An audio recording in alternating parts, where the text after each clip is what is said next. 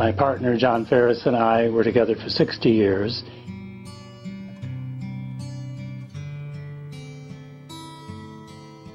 We were married in May of 2004. He died last August after a 16-year struggle with Parkinson's disease.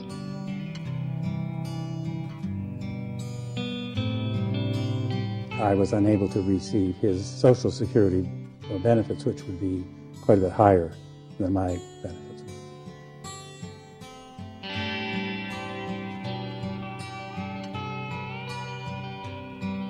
The difference between his Social Security and mine would probably pay for my gap health insurance, which is about $700 a month.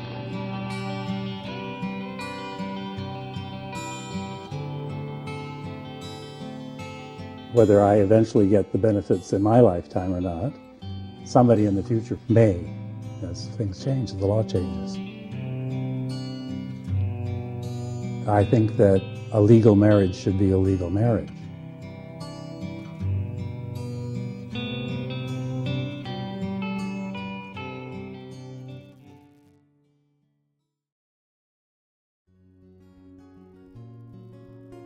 Federal discrimination in our marriage affects our family security and our financial security.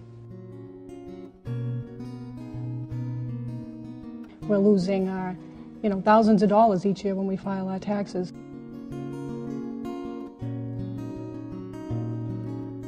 Kathy's a stay-at-home mom. That money that we're losing really could be going to our children's education funds and our family expenses.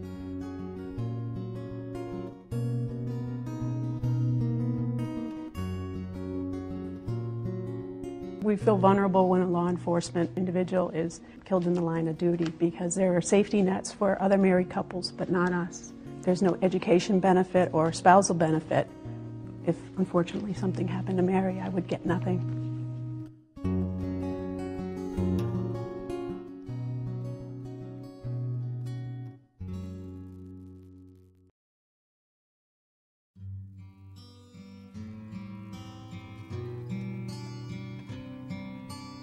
Marcelle and I have been together for 28 years. I have worked for the United States Postal Service for almost 22 years.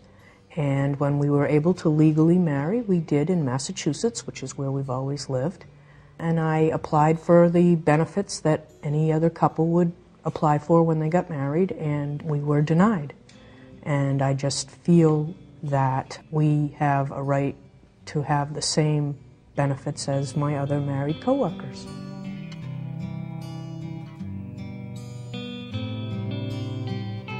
We would really like for me to have the opportunity to get onto Nancy's health insurance, because right now I have health insurance through my present employer, but it's like we're paying twice for the same thing. She's already paying for a family plan. I think it's around $1,500 more a year that we're paying. With me being able to be on her health insurance, we'd just be paying for one plan.